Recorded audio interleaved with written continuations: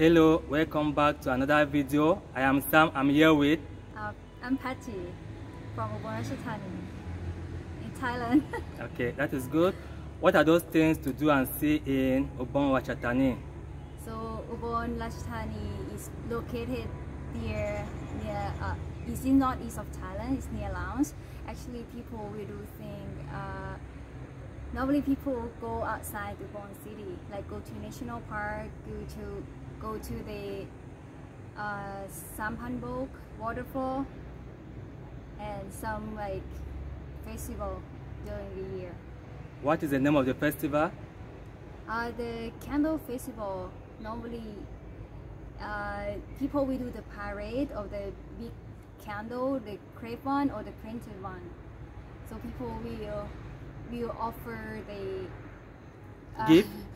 yeah, we kind of give the candle festival to the monk.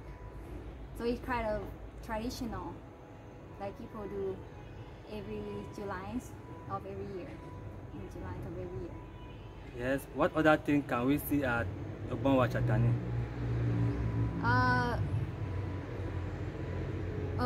Normally people will go to, as I said, like go to the national park. They have the beautiful waterfall, or go to Sampanbok, in like 3,000 homes. Yes. And also go to the temples. There are a lot of temples, like really nice temple in Ubon. And then some people will go to Pattaya Noise, like a big dam, like to play banana boats, swim, or like having fun with friends. And then maybe at night they will come back to town and then go to the kind of beautiful, nice atmosphere by the river. Yes, I heard there's a zoo in Ubon Ratchathani. The zoo? Yes, I heard there's a zoo in Ubon Ratchathani. Have you been to the zoo? Yes, I've been a few times. Like a lot of various animals, or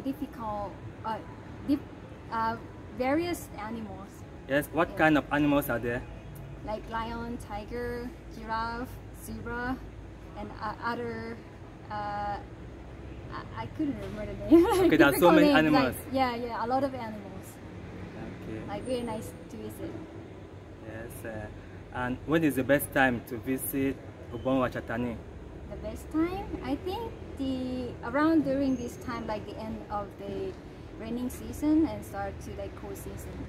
Like very nice in Ubon. Okay. Thank you very much. Thanks for talking with me. Thank you. Goodbye. Goodbye.